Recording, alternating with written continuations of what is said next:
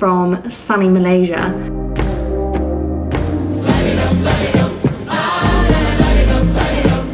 We've been here for just over a month now, and we have kind of fell in love with the place. We thought Chiang Mai was going to be a place that one day in the future we would maybe buy a condo, but this just blows it out the water. It's absolutely incredible. The Petronas Towers have started to feel like home. The vibe is so comforting. The vast mix of cultures just makes us feel so welcomed and settled. Like, I literally don't understand why more people aren't talking about this place. Like, it's incredible.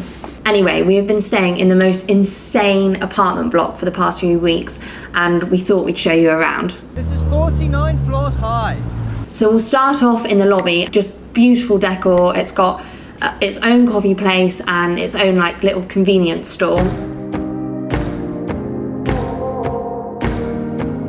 The block itself is 48 floors high, with the top 3 floors dedicated to incredible facilities, which we'll show you now.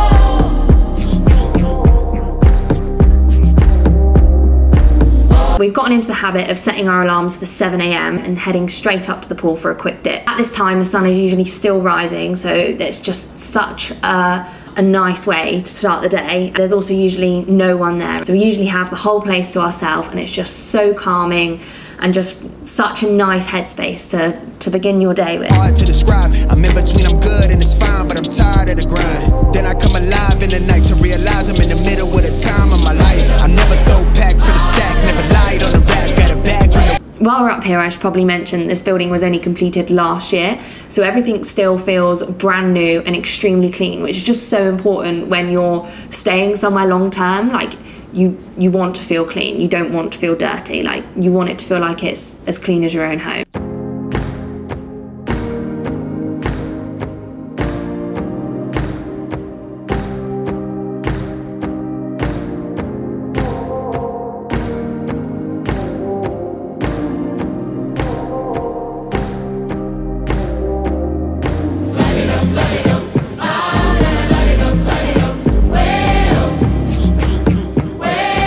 This is the business centre. We don't actually know what time it opens. We think maybe 8. It is now 8 o'clock. Has a stunning view, but today's a bit overcast, so you can't really see that as well. And there's plug sockets, there's aircon, there's good Wi-Fi, and people are really respectful. Like, everyone's always really quiet. And it's just on the floor below the pool, so if you fancy a dip, you can go up. But then opposite, there is also this, which I'm still confused as to what it is.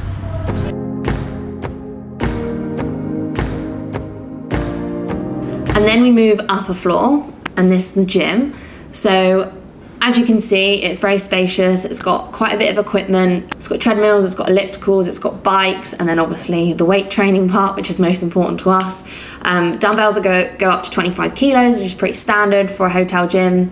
You can't really expect much more for something being 49 floors up. And then quite a few handy machines like leg extension, leg curl, and also cables. But my most favourite part about this gym is the view. Like, I never thought I'd be training with a view of the Petronas Towers.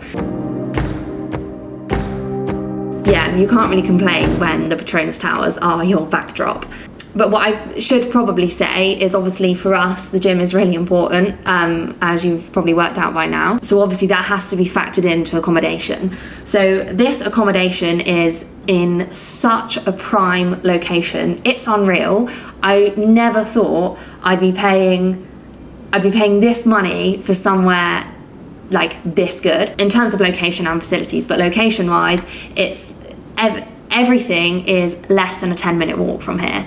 So it's literally like, just walk up this road that I'm looking at right now, which can take you, I don't know, depends how fast you walk and depends on crossing the road, but let's say a 5-minute walk up to the Petronas Towers, where obviously there's the shopping mall, KLCC, Saria KLCC, which has everything you need, from supermarket with foreign goods to McDonald's, where we get our morning coffee for cheap, and obviously like really expensive brands. And in the opposite direction, a 5-minute walk, well, 5 to 10 minute walk to our gym, our CrossFit gym. So we are now training back doing CrossFit. However, it's not CrossFit affiliated, so I don't actually know if I can say that, but the gym itself is, yeah, incredible, perfect for what we need. Another shopping mall there. There's literally shopping malls everywhere, and then we can see the Sky Tower from here.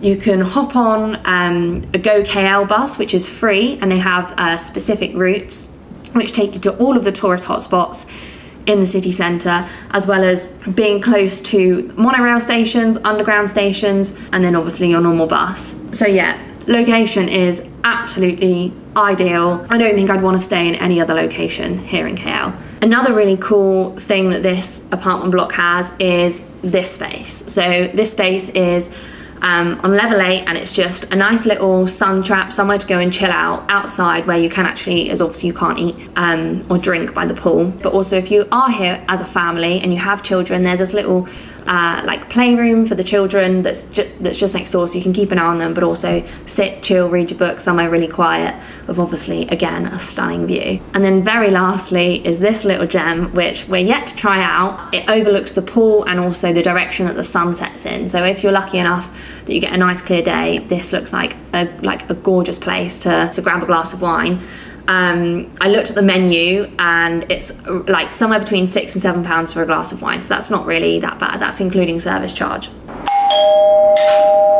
And then what you've all been waiting for, our room. So we, as I said, firstly booked this on booking.com with a company called Mana Suites. They have 4 or 5 different types of rooms, and we've now tried out 3 just because of the nature of our trip, and we've been away and come back, so we've checked in and checked out. So we spent the majority of our stay in the Coral Studio, which is set up as a twin room, so it can actually seat 4 people. However, the one I'm about to give you a tour of now is the 1-bedroom apartment. So it's the only room listed that is a 1-bedroom apartment rather than a studio. The rest are just set up as studios, so it's just 1 room, kitchen, living room, dining room, bedroom, all in 1 room. However, the minute we checked into this place, which was just completely by accident, we fell in love with the separation of like being able to separate work life and life to the bedroom.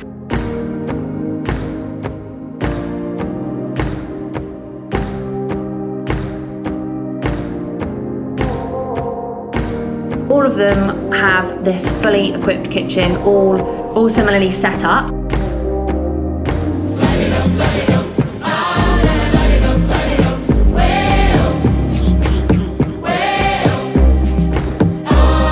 All of them, apart from Queen Deluxe Room, have what's so handy for anybody traveling is a washing machine, and on your check-in they give you this little Tupperware with a few washing tablets.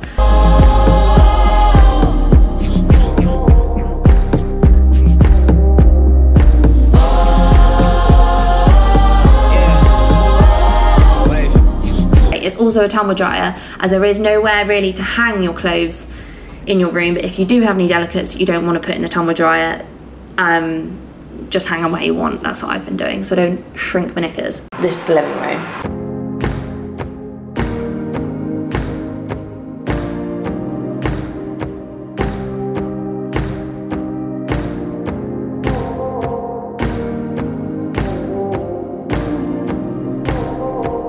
And then all of the rooms are equipped with this smart TV, which all include Netflix, Prime, Apple TV and YouTube. So if you're lucky enough, someone will be logged into their Netflix or their Prime or their Apple TV, and you can watch what you want. If not, obviously you just log into your own. Just make sure you log out, because Harry keeps forgetting to log out of his. In here is a bedroom. In here is the bathroom. It's a pretty basic bedroom. I've got aircon just here, that's cool. A wardrobe, I'll show you. This one has quite a few hangers. The other one only has 3, but we've actually got quite a few. Lots of storage space. Another insane view.